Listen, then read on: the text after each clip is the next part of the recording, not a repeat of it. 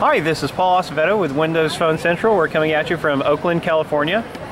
I'm Steve. I work for Sic'em Studios, and we're here to talk about my new game. So this is our new game, Text and Die. Just going to go through it real fast and kind of show you. The idea here with this game is basically that you're this maniac driver here, and you're taking out people that are texting and driving. It's all kinds of fun.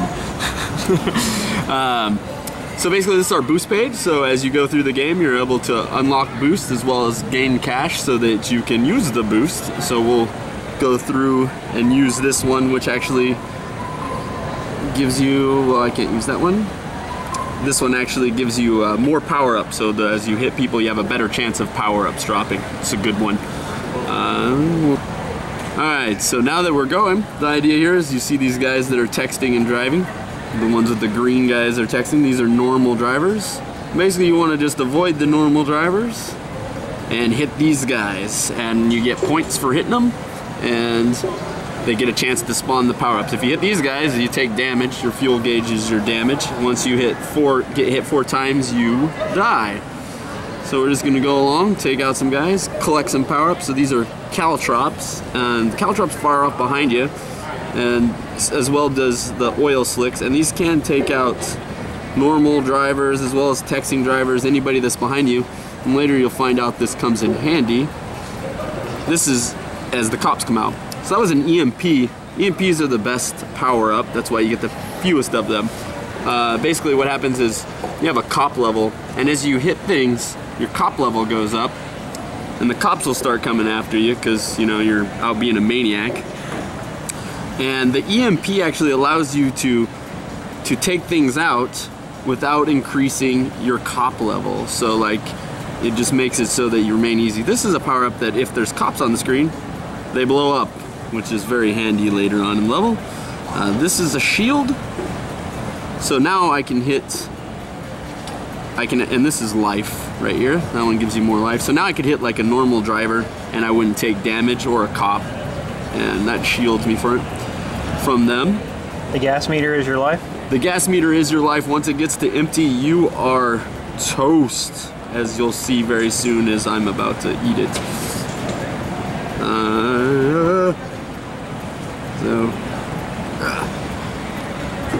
Oh, there we go. So I died.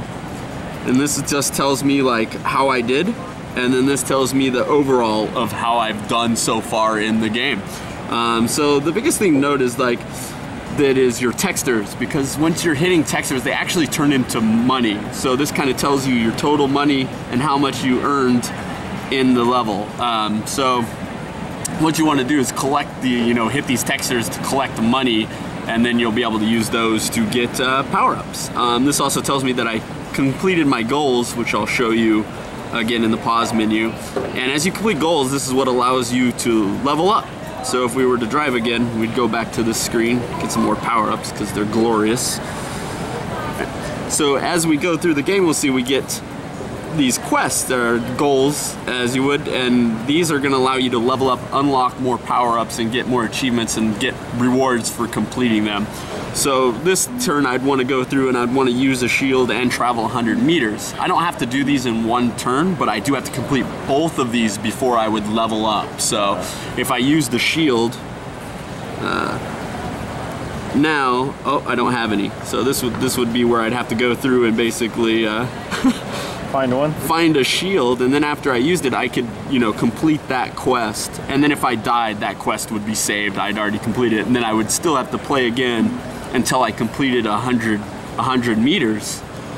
And then I would complete that quest, get a set of 2 new quests, and I would have leveled up and unlocked it, possibly unlocked it a new boost.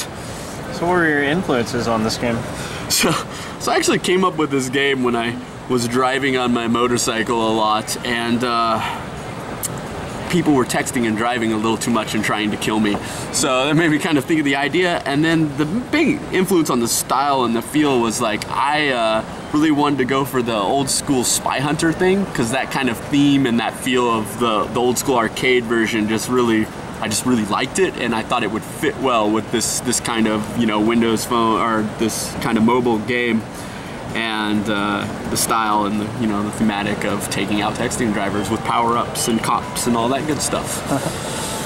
And you're thinking about putting controller support in the Windows 8 version? Yeah, we are definitely now considering that. As this is going to be our first real Windows release, we figured we'd, you know, go all out and try some new stuff and, you know, see if the controllers, it would work really good because it's pretty simplistic controls, and being able to control it with the 4 power-ups, you know, 4 buttons, really easy, and the left and right. So it would fit the schema rather well, I think. Definitely. And you're bringing this to both Windows 8 and Windows Phone? That's the plan. We're planning on releasing that hopefully in the next couple weeks. Really, is like getting it ready to go. This is one of our beta builds right here, and we have a few glitches to fix, and then we'll be doing the final rounds of testing and getting ready to go. And you're going to launch it as a paid game? Yes. We're going to launch it as a paid game, so it'll be 99 cents on the phone and $1.49 on the Windows market. Well, cool. We'll look forward to it. Thanks. Awesome.